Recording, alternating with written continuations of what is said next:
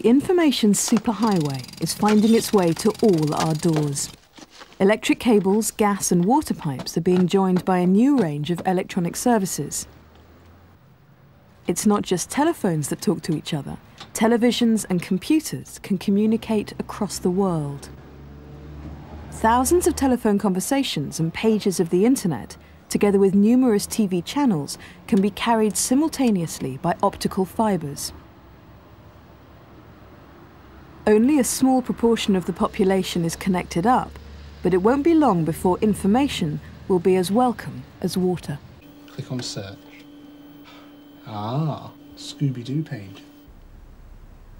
Education, entertainment and information are all accessible.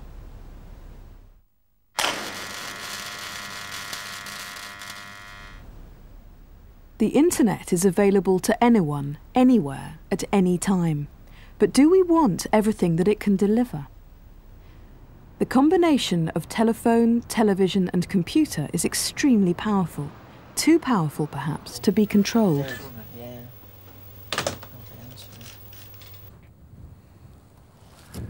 We live in a world where science has made possible things that we previously thought were impossible. My office, please. Of course, none of this is actually possible without the benefit of TV special effects.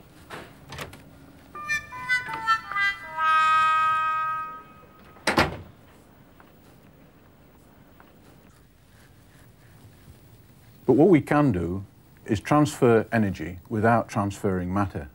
Now here we have an awful lot of matter, books that have served us well for centuries. But all of this information can now be packed onto a single CD. But it doesn't stop there. Just come and take a look at this. Now I can get all of that information without the transport of any matter on this screen. I can get it over the airwaves and I can get it at the speed of light, not at the speed of the postman.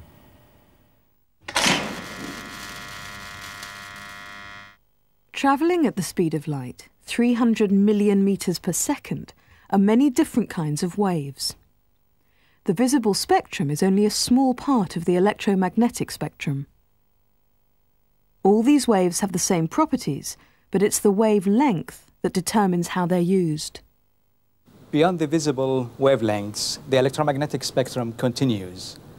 Larger wavelengths cannot be seen with our eyes, but their effects can be detected. Infrared is used every day to change the television channels.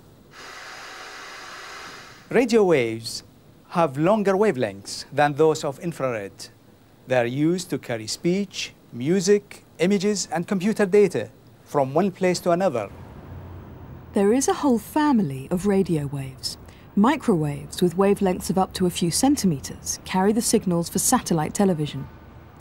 Longer wavelengths transmit BBC, ITV and Channel 4.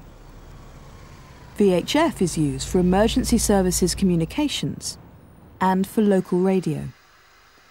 Short, medium and long-wave radio transmits over longer distances.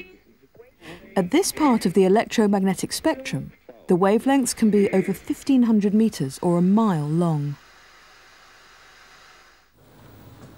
All these electromagnetic waves are used for transferring information from one place to another at the speed of light.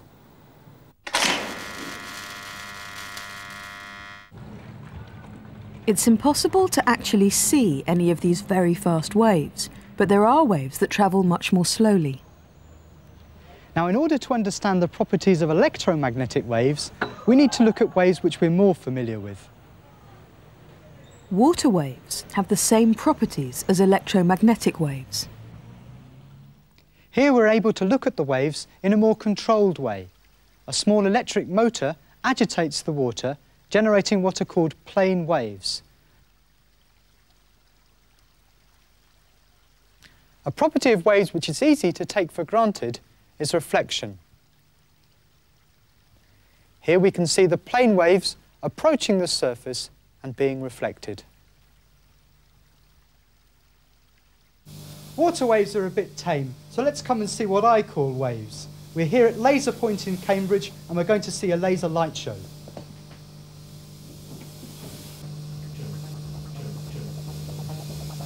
Now that's what I call reflection. To produce the image on the screen behind me, the laser beam is scanned across it many thousands of times a second by bouncing it off two tiny mirrors.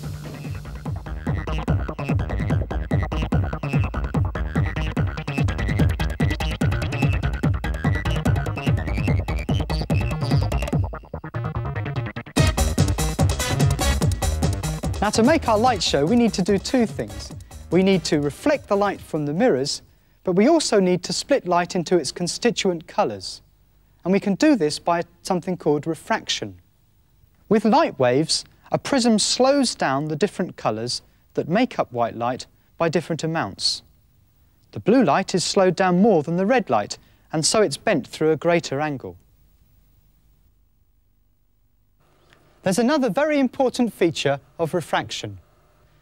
As you increase the angle at which the light strikes the block, so the wave is refracted more. Eventually, beyond a certain angle known as the critical angle, all of the light is reflected from the surface. In other words, it acts just like a mirror. This is known as total internal reflection. Total internal reflection is the means by which an optical fibre can transmit light from one destination to another. We can launch the light from a laser into the fibre, and it bounces backwards and forwards by total internal reflection until it reaches the other end. At the BT labs in East Anglia, optical fibres are researched and developed as they're the true superhighways of the revolution in communications, able to carry an astonishing amount of information at the speed of light. The fibre optic cables begin as hollow tubes of glass.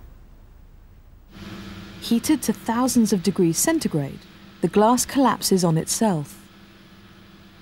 At the critical moment, impurities are added so that the outer surface of the glass is different from the inner core, which allows total internal reflection to take place. The glass rod goes through another heating process. A pull, and gravity does the rest to produce the fibres that can be as thin as a human hair.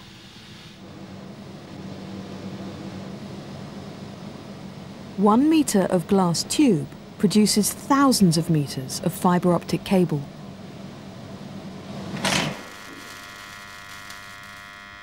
So far, we've been talking of electromagnetic waves travelling in straight lines. A less familiar property of waves is that they can bend round corners. This property is called diffraction. All waves have the same basic properties.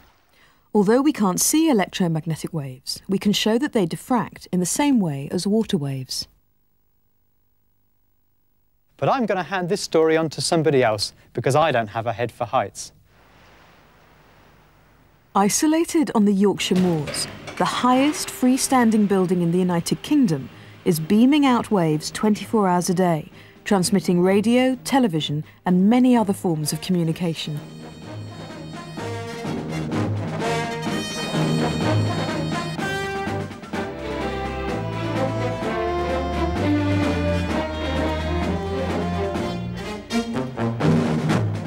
It takes as long for the lift to travel over 300 metres to the top as it takes light waves to reach Earth from the Sun, about 8 minutes.